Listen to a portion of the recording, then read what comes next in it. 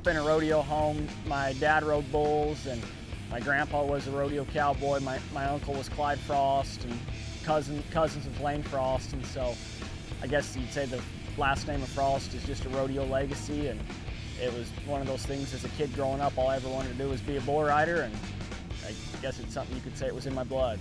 Growing up in the Western lifestyles benefited me a lot just as a person. For one, you know, the cowboy way of life is, you know, firm handshake, stand by your word, being trustworthy, having honor in your name and honor in your family. And you know, that's another thing when I get done rodeo, and I want people to remember me as a cowboy, not just a bull rider. And my job's the easiest job in the world besides the fact I got to get on a bull.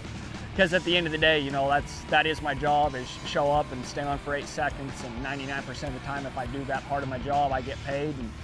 And the year I decided it was full plan to make the NFR was definitely 2019. And I think competing at the NFR, I guess I might be the perfect person to ask that question to, because I have made the NFR once and I actually fell off all 10 bulls, and so that's kind of one of those things that I got something to prove, and I'm getting back there and going to go ride all 10 this time's the goal. But it's my biggest thing, I guess, was I didn't really know what to expect, and so it just was kind of a blur.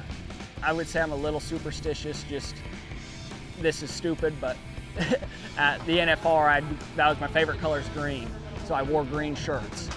And it didn't go good, and for now, I still have those green shirts, and I always crack one out, and it seems like whenever I put that stupid green shirt on, I don't ride good. And so I've just been playing it safe, and I try to wear denim everywhere. But the motivation of wanting to get back there and just said my goal now is to win a gold buckle, and that's such a small part of my past that it's not something I worry about, because I'm super confident now going in, and I've won more rodeos this year than I've ever won before, just from, you know, a little different mindset. And that's the scenario where I want to perform the best, is when the top 15 in the world are there and all the pressure's on, and you got to be 93 points to win. And if you can learn to let that fuel your fire instead of make you nervous, that's kind of a game changer.